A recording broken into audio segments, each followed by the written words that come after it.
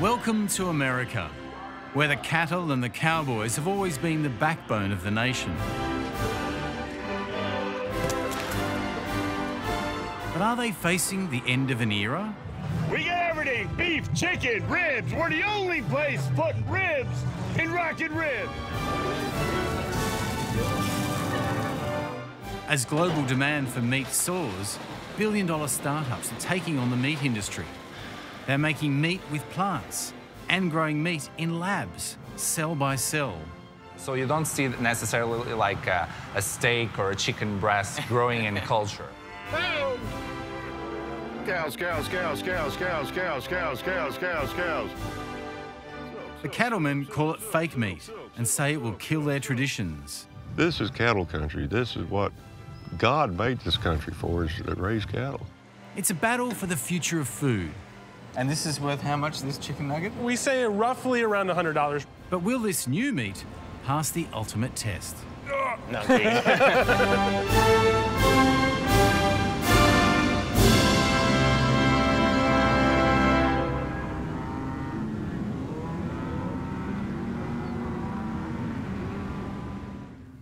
These cows are quite curious about what I'm doing here, but I'm here to look into the industry that they're involved in. It's facing massive challenges from multi-billion-dollar investments into new technology that's trying to take their job as our food. Because the big question here in America at the moment is, what is meat?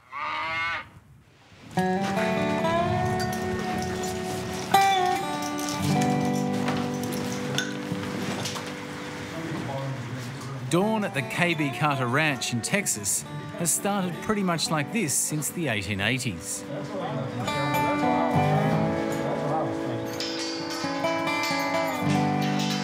A small tornado hurtled through last night, and the team have a wet muster ahead of them. Texas is still the biggest cattle state in the US, and it's still the home of the cowboy and the occasional cowbell.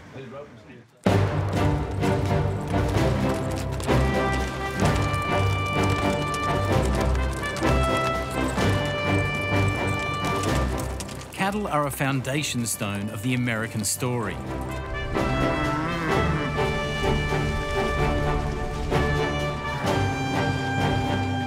For centuries, this is how we humans have grown meat. But times are changing, and the cowboy's future is threatened by a high-tech revolution. And never get off the horse, because they were little kids, and if they got off the horse... This is Flash Cockrell. He's the ranch manager, and he doubts taking a few cow cells and growing them in a lab can replace the real thing.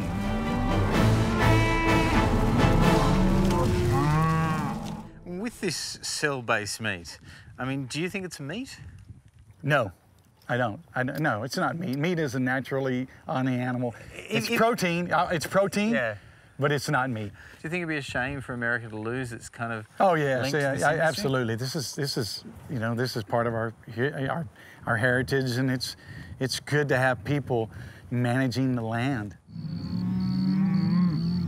These are meat animals that we in the U.S. especially, you know, we still love meat. Yeah. Would I ever catch you eating a plant-based burger? Not that I know of. If you do, they tricked me.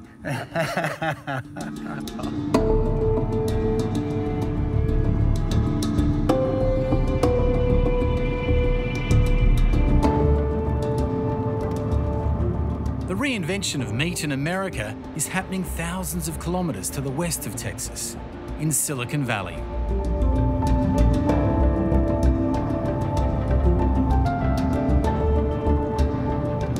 This enclave of San Francisco has a reputation for shaking things up.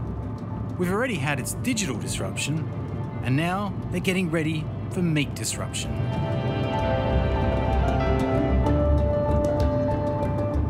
In this scientific hub, they're trying to remove the cow from the burger. It may sound like Mission Impossible, but to them, it's just impossible foods. Yeah, we're in over 7,000 restaurants now. These guys are the new masters of non-meat meat, made entirely of plants, yet aimed squarely at carnivores. Nick Haller started with Impossible Foods when it began 8 years ago. So this is where you can take all the ideas, and they'll test it at a really small scale. What actually is driving the flavor, aroma creation. Fueled by $500 million in investments, some from Bill Gates, Nick says this is where the future is being made. So if you look closely, there might be some new products out there. I can't tell what any of it is. Yeah. And the company has a clear ambition driving its discoveries. So Impossible Foods was created to build a technology to solve one of the greatest challenges that we face as a civilization today. How do we keep feeding the growing population while maintaining and enhancing our land and our environment? We're using animals right now, and animals are extremely inefficient. And so like a cow in the US as a technology is really the way we're using it. It's a 3% efficient technology. What does that mean? What does 3% efficient cow mean? So for every calorie, every gram of protein we put into a cow, we consume 3% of that out as meat. Impossible's in-house research is making some big claims. We use 96% less land for meat from a cow, 89% less greenhouse gas emissions, 87% less water than meat from a cow. Soy burgers aren't new, but the latest science is delivering a product engineered to taste exactly like meat. We are 100% aiming at the most stringent meat lovers of the world. Those are the ones we have to convert over to a more sustainable system. So we started in July 2011. And the first 2 years were all just basic research, understanding what actually makes meat, fish, and dairy foods taste so absolutely delicious. They learned there's one protein in meat, a protein called heme, that delivers all that chemistry as you cook. And so you can think about this as in our blood, we have hemoglobin. It takes oxygen from our lungs to our organs and our muscles. And we use a protein called leg hemoglobin, where that heme, which drives all that flavor chemistry, is identical. So where do you get your heme from? So we found it in legumes, so in the root systems of soybeans. Scientists here and at other startups around the world are building entirely new foods.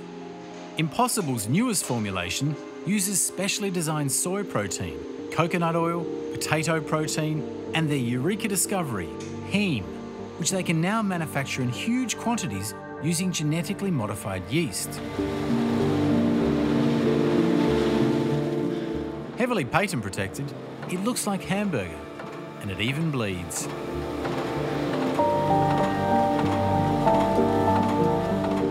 Well, what is meat? So there's coconut meat, there's beef, there's pork, there's all kinds of different types of meat. And really what it is a profile of fats, proteins, nutrients that consumers are looking for, and a performance in food.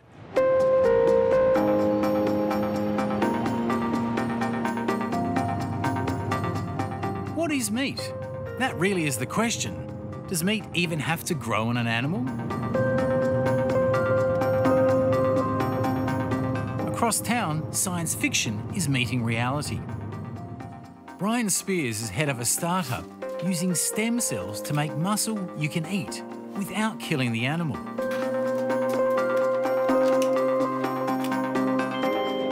His company, New Age Meats, made a sensation last September when they had a pork sausage cook-up with meat grown entirely in a laboratory. And the invited crowd was introduced to Jessie, the pig that provided cells for the meat and lived to tell the tale. Do you have any cell-based pork sausage for me to try? That's going to be an unfortunate no. You know, how much would it be worth? How much is one of those sausages worth at the moment? Worth. So our cost of production right now is around $190. $190 for a sausage? For a 100-gram sausage, yes. Bargain. Yeah, the real challenge of the industry is dropping the cost down and scaling up the production. So that's what we're working on now. And here's Nick. He's our interim CSO. Hello, Nick. How are you? Hi, I'd shake your hand. Oh, yeah, of course. I don't want to ruin the whole process. I'm interested to know what the cells look like, and scientist Nick Legendre can show me. So this is just a small flask of mammalian cells that we're working with. All right. So you're going to see those small, kind of roundish looking things. Those are the actual cells in there. They're growing. They're attached to the bottom of the plate. Yeah. And they're growing in there. And that kind of yellowish liquid, that's called culture media. That has nutrients that keep the cells well fed and happy. But we do have Growing cells outside an animal is tricky. There's no blood to feed them. Ironically, for a product that's often called clean or slaughter-free meat, most companies are currently using FBS, or fetal bovine serum. You note that it's not an ideal situation. It is, right now, it's a byproduct of animal agriculture. So around 8% of the, the cows that go to slaughter are pregnant. And so they find that they're pregnant, they're like, okay, well, this byproduct is this fetal bovine serum, which then goes into tissue culture. And so we need to quickly move away from that system just to do better science and make better products. How close are you to a product that could be rolled out into restaurants or supermarkets? So we're about 2.5 years away from that, yeah.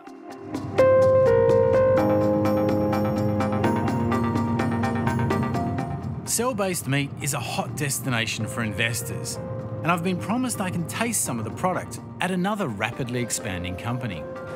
This is Just Inc., also backed by Bill Gates, along with Hong Kong magnate Li Ka Shing and others, with $250 million. It makes plant-based food and is also now moving into lab-grown meat. Co-founder and CEO Josh Tetrick is on a mission. I grew up in Birmingham, Alabama. I grew up on Burger King chicken sandwiches and grew up in a very meat-centric culture. I think the idea of eating well, which I would define really simply food that tastes good, food that is healthy, food that is good for the planet, and food that people can afford, should be a basic right. Can I have a look through? Sure. Down in the lab, Just is focusing its energies on cell-cultured meat. Vitor Santo heads up cell agriculture. The cells are invisible to our eyes, and so you don't see necessarily like a steak or a chicken breast growing in culture. No. Right? So he's currently developing Wagyu beef cells for hamburgers. So you take this and you put it in a kind of a machine that then grows it. Yeah. I think is one of these machines over there. Are we allowed to look at that? Yeah, unfortunately, no. That's a little bit IP. Yeah, okay, yeah. Okay. But this is like over the next 10 years, cell-based and plant-based alternative meats are expected to capture 10% of the global meat market, a cut worth around $200 billion. You seem to be motivated by a kind of ethical background to this. Are your investors also motivated by that, or are they just motivated by I'm sure profit? some are, some aren't. Yeah. Yeah, we have like 135 of them. So collectively, though, they're motivated to make an industry better and figure out a way to make money from making an industry better. So there it is. Up in the test kitchen, I'm about to taste one of the first chicken nuggets ever made in a laboratory. So this is the nugget. That is our chicken nugget. And this is worth how much, this chicken nugget? How much is the chicken nugget? We say roughly around $100 right now. $100, okay. But right now. No pressure, don't mess this up. It's better than the $250,000 burger they had a few years ago. So the chicken cell protein there, does it have to be pushed together? So we actually utilize our mung bean protein as a scaffolding system for this. Okay, so it's got the cell-based chicken and it's got the mung bean. Yeah, because it just adds a little bit of extra texture to it. You call it cultured chicken. Cultured chicken. Yeah. Because a lot of the process is very similar to how wine is made, how beer is made, and here we are. Yeah, right? here we are. And I think this is done. I'm just going to kill the heat. So I'm just going to let that sit and relax for a minute.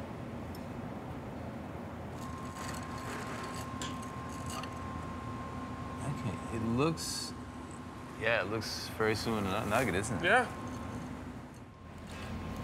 And now my guinea pig moment has arrived. No, See, no, messing around because I know that doesn't happen. What do you think? Tastes like a nugget. You're joining a very select group. It tastes like a chicken nugget. Wow, that is amazing. That's because it's made with chicken. Just is hoping the nuggets will be on the market later this year. And they know they have to get over a yuck factor. Some have tagged lab-grown meat frankenfoods. When we think about the anxiety that some of this causes, it really is important to look back at history and realize that whether a car, whether milk, whether a smartphone, it's funny if it provides a better thing for a person, right? If it makes it easier to live the life that they want, people have a way of getting around it.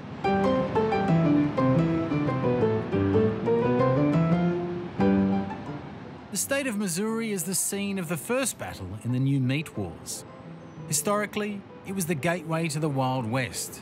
But this year, The city of St. Louis was the frontier for one of the new meats. There are no cell-based meats on the market yet, but plant-based is already causing a stir. And Impossible's latest formula went on trial at 59 Burger Kings in St. Louis. I decided to test it myself.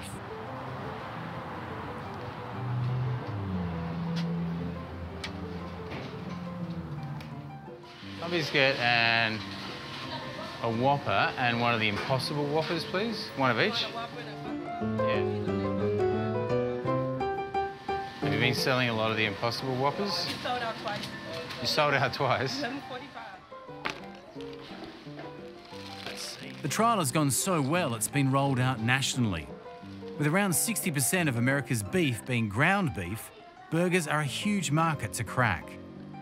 So could I tell the difference? Tastes like a burger. Looks a bit different, but you know, when does a burger ever look good? There's a slight difference, but as to which one tastes more like meat, can't really tell. I wonder if, does this mean I'm gonna have to eat 2 burgers? But I wondered how it would go down with hardcore carnivores. And for that, you can't go past the Rockin' Ribs Festival in Springfield, Missouri. We have the meat that you can't beat.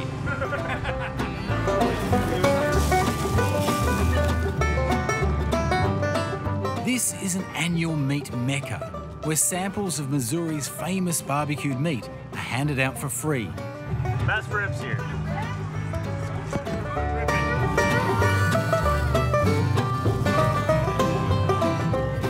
We got everything, beef, chicken, ribs. We're the only place putting ribs in Rockin' Ribs. Watch Chris over here pump out those ribs. Americans eat around 12 billion kilos of beef a year, and most of it looks like it's here. Chicken, pork or ribs, consumption's going up, and because of intensive farming practices, the price is kept low.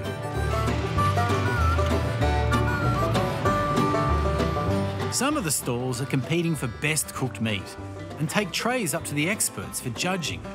It's a serious affair. I wondered how a plant burger would go amongst this lot. Surely they couldn't be fooled. So I whizzed out to get some. In amongst the meat shells, I found Beyond Meat, another high-tech soy product aiming for the meat market. It recently listed on the stock exchange at $36 a share and quickly rocketed up to be a multi-billion-dollar company. Look at that, Impossible Burger.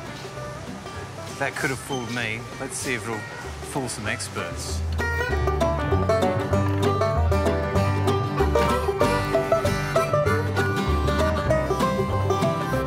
Its heme oozes out as the burger cooks. Fake blood for your fake meat. Look at this one. Look at that. Look at the blood coming out. Beautiful. Look at that. They're cooking a little bit better now. Cooking better, I know. Thanks to your tips. I think we're ready for the test. It's actually really good. What do you think? It's good. Good? Does it taste like beef? Tastes like hamburger. Tastes like hamburger. It's not a single animal. This is plant-based one. No way. That's killer. Yeah. Does it taste like meat, you reckon? It's good. Let me have this. I'd eat it, for sure. Delicious. Well, that was pretty surprising. But will this imposter fool the judges? You're not judging burgers here, but in Australia, we're very much into our burgers. So I want to get some expert advice on these burgers and see, okay? Absolutely. Autumn Suko and her husband David agreed to judge our special burgers. Surely these multi-award winners would pick it. I don't have my... Very good. Yeah, you did good. did great. You That's did great with fantastic. just salt and pepper. That's awesome. That's good. Well, that's good. Sometimes the basics are the best. The basics is the best. Now, would it surprise you guys if I told you that this was 100% plant-based? There's no meat in that. That would surprise me, That would actually. surprise me. Yeah. I'm a carnivore. Fantastic. Yeah, I'm a carnivore too. Absolutely. May I? Yeah, go. Thank you. So that, yeah. It's very good. I'm gonna steal some of this right here, actually. That's very tasty. With reactions like that, it's not surprising the traditional meat industry is worried. And Missouri was the first state to kick back against these meats that don't use animals. I've arranged to talk to their cattlemen, deep in the heart of this Midwestern state, down in the Ozark Ranges.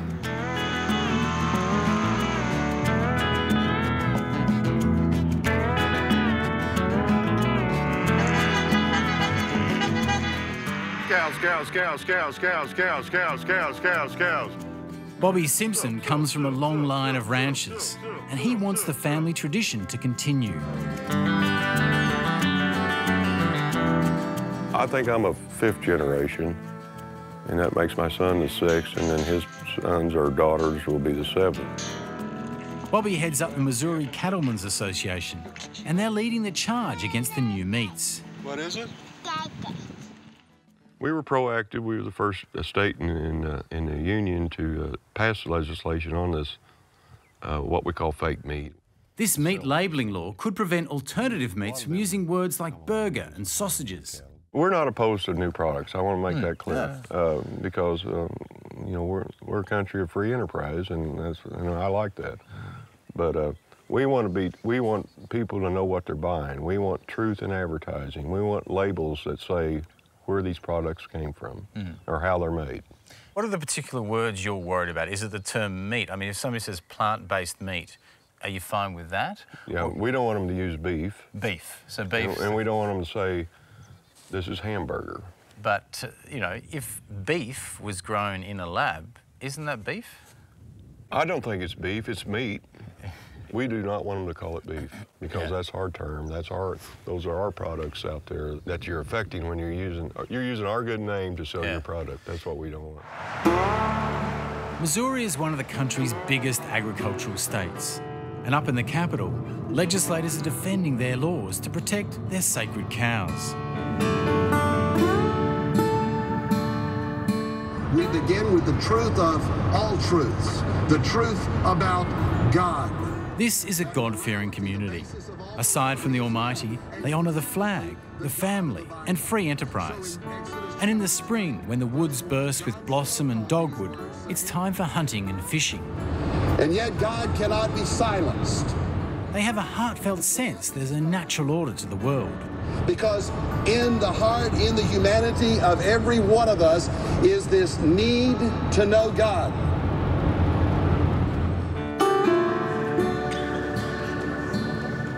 When I arrived at the State House in Jefferson City, the session was just starting.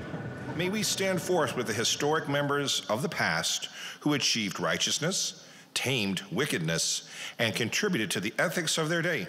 Representative Jeff Knight sponsored the meat labelling bill. And the House says, amen. Well, my argument there will be our farmers and ranchers grow these cattle like God intended them to be grown, through a food chain, being given the proper nutrition, taken care of well, and then, you know, harvested, production, processed, and given back to the public. Missouri led the way on this legislation to define what meat is. Why did that happen in Missouri? Several years ago, our dairy industry in the United States got hit really hard with soy milk and almond milk. In turn, it has killed the dairy industry all over the United States, but especially in Missouri. What are the cattlemen most worried about? We just want them to be labeled correctly, to head off. Jeff's got an example of the type of labelling he says the law is trying to prevent. Yeah, there's the actual picture of the package of chicken tenders with a picture of a chicken. It says beyond chicken strips, lightning season. Yeah, okay. And plant-based is right down the bottom. And there was no chicken in the package at all. So that's the kind of thing you're trying to stop. You think people are... We just want the consumers to know exactly what they're getting.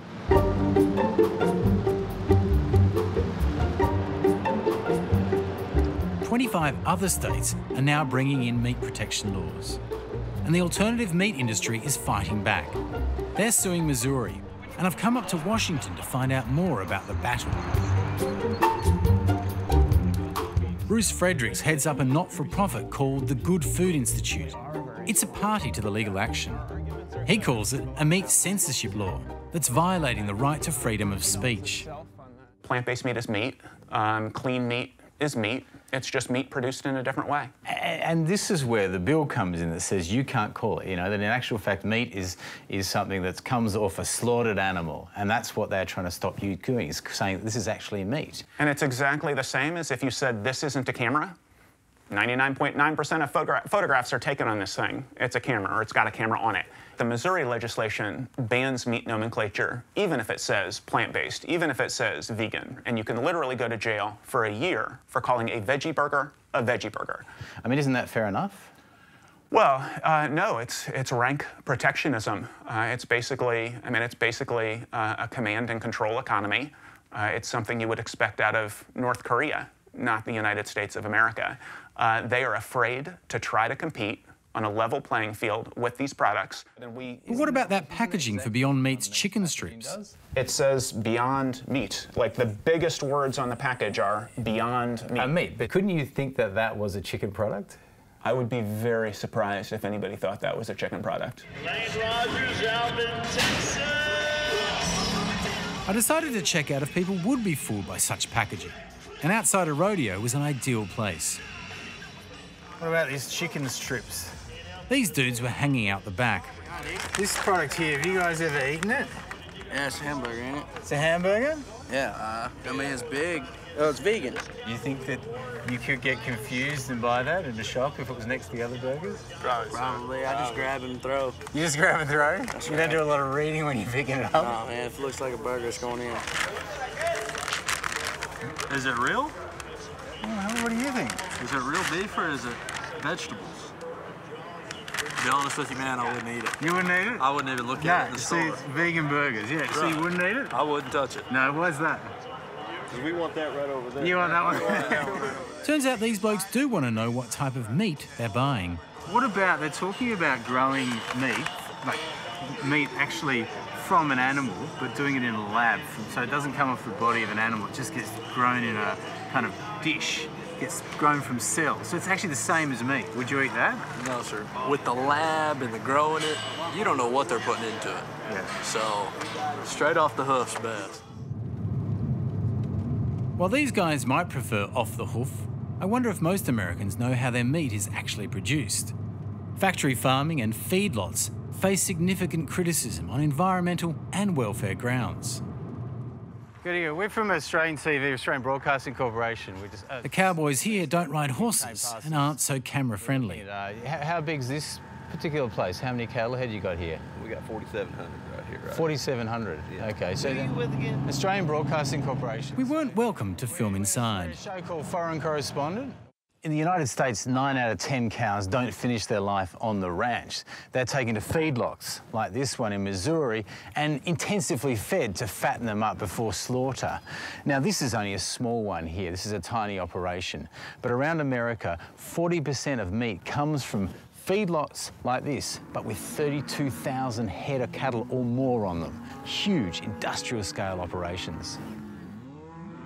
For all their size, the cattle industry defends feedlots, saying that they're efficient, produce high-quality meat, and that the animals are well looked after. As for methane emissions, they claim they're overstated. Do you think that the new change in this debate that threatens you is the climate change debate? I guess the methane emissions from cows. Well, I think that that's just a kind of a fraud on our consumers that we're putting out these emissions. Before we had cattle, we had a million herds of buffalo in this, and they put out the same kind of emissions. And I think agriculture, really in the big picture of things, is very minute in putting bad things into the environment. Well, you're not going to find an environmental scientist or anyone outside of the beef industry itself that will tell you that the beef industry is environmentally friendly for any reason, including that one. Look at that. What's your name? Rhett. Rhett? Are you a cowboy? Yes. What are you going to do when you grow up? You gotta work on the farm. You want to work on the farm, are you? Bobby has a big investment in the future of the cattle industry. And dressed in their Sunday best for Australian TV, so do the younger generations.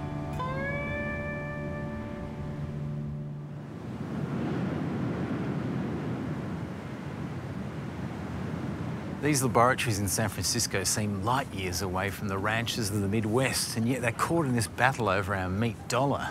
But can these disruptors convince us that their products are not only better for the environment or animals or health, but also that they're normal and affordable and something we can eat every day? Because in the end, I mean, what's in a name? Cattle, soy, cells, or beet? Will it really matter if it tastes like meat?